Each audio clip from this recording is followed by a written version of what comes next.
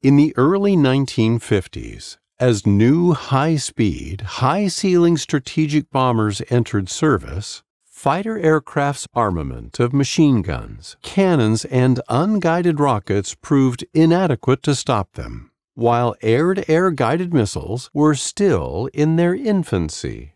Because intercontinental ballistic missiles had not yet been developed, the interception of Soviet strategic bombers was a major military preoccupation in the USA at the time. But how to ensure the destruction of an armada of Soviet bombers?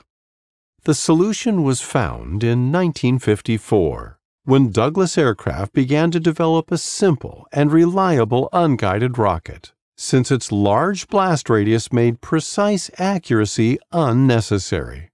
This could be achieved only by using a nuclear warhead. Thus, a new air-to-air rocket with the designation MB-1 Genie was developed. The device was powered by a solid-fuel rocket engine of 162 kilonewtons thrust, sufficient to accelerate the rocket to 1,100 meters per second to cover up to 9,700 meters. At the same time, a 1.7 kiloton W-25 nuclear warhead was specially designed for this device by the Los Alamos National Laboratory. This was the first U.S. sealed pit device, which means that the fission material was contained in a hermetically sealed metal case to prevent it from the hazardous environment and reduce the risk of radioactive contamination should the device be exposed to a fire or a small detonation. Detonation of the warhead was by time delay fuse, although the fusing mechanism would not arm the warhead until engine burnout to give the launch aircraft sufficient time to turn and escape. The rocket had a lot of advantages. First, its total flight time was about 10 seconds, leaving no time for an enemy plane to fire back. Second, its W-25 warhead was powerful enough to destroy an enemy plane within about 300 meters and inflict serious damage to any objects beyond this radius. Third, the rocket was not equipped with complex electronics, so it wasn't vulnerable to electronic warfare systems or the EMP of a nuclear blast. If it came to a real conflict, Genie rockets would have played a significant role in protecting the country from an air attack. However, maintaining and using the new weapon were relatively difficult. It also presented some danger for the launching aircraft. In 1956, Dwight Eisenhower signed the Authorization for the Expenditure of Atomic Weapons in Air Defense. It gave the military advance authority to use nuclear weapons in some instances when defending the United States against aerial attack. Continental Air Defense Command's chief, General Earl Partridge, accidentally revealed the existence of the policy in a 1957 interview with U.S. News and World Report. It caused little stir at the time, but the American public had already begun to realize the damage of nuclear fallout caused by atmospheric tests. So to avoid potential fears of the new nuclear air defense weapons deployed throughout the country and their possible use, the Air Force was eager to demonstrate that nuclear air defense arms would not endanger those on the ground. They argued that the weapons were of sufficiently small kilotonnage and would be used at high altitudes. Thus, the service arranged with the Atomic Energy Commission to test-fire a weapon from a specially outfitted fighter during Plumbbob, a forthcoming nuclear test series at the Nevada test site.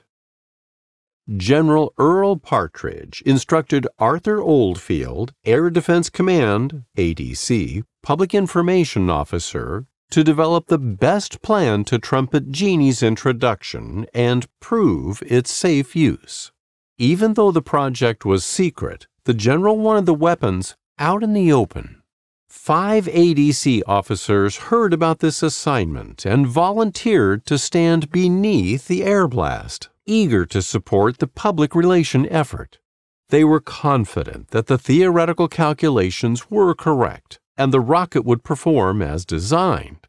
As for the radiation safety, they referred to a high-altitude test performed in 1955, which resulted in little radiation below the blast. Their proposal was eagerly accepted by the command, which facilitated news coverage of the operation by offering media briefings. For the test event, accredited print, radio, and television journalists were invited to the proving ground. The filming of the blast at Air Zero was performed by Akira Yoshitake, a photographer from the secret Lookout Mountain Laboratory in California.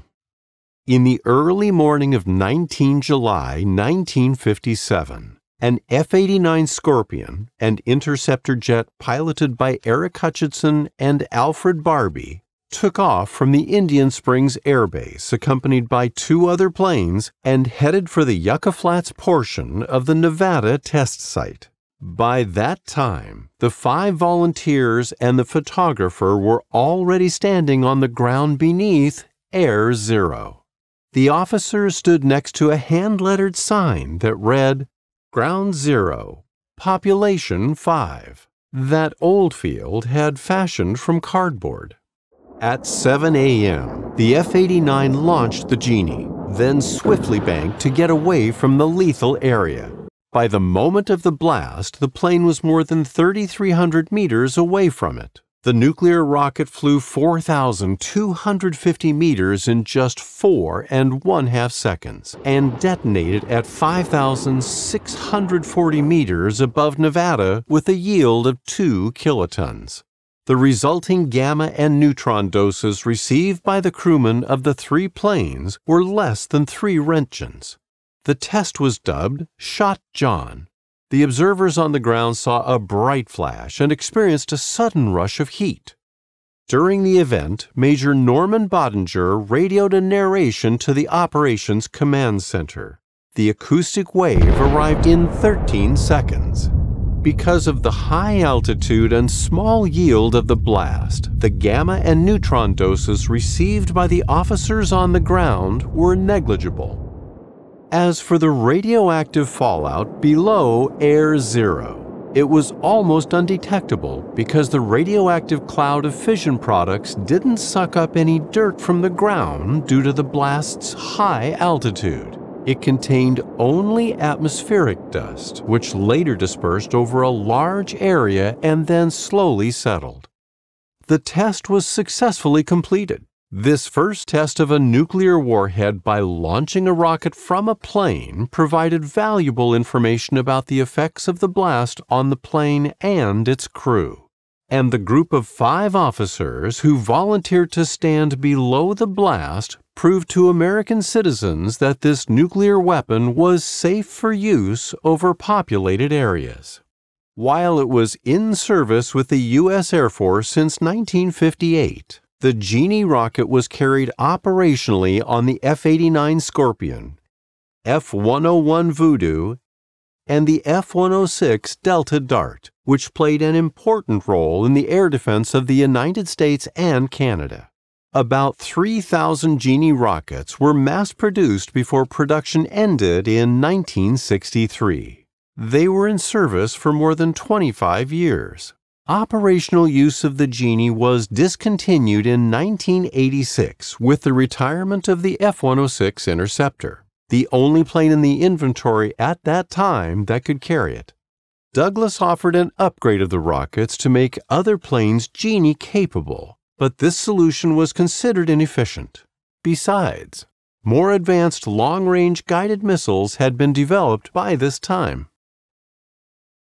So, what actually happened to the volunteers and the photographer who stood under the Air Zero of the nuclear explosion? In their old age, all of them were diagnosed with cancer. Half of them recovered, and in the end, they all reached an advanced age. John Hughes passed away at the age of 71. Norman Bodinger at 76.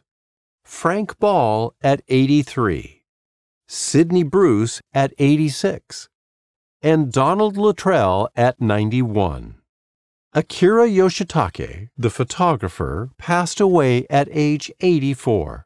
It remains unclear whether the cancers were caused by their participation in this unique experiment.